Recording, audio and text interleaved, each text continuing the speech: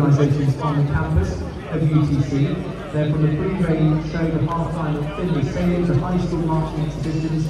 They are gaining a reputation for exciting and entertaining performances. They're honoured to represent the university as they celebrate their centennial season as a participant in London's New Year's Day parade. Marching Mocs growing from 50 members in 2021 to 160 in 2023. For approximately 7 months in the band, and this is their first international trip. Take it away, guys!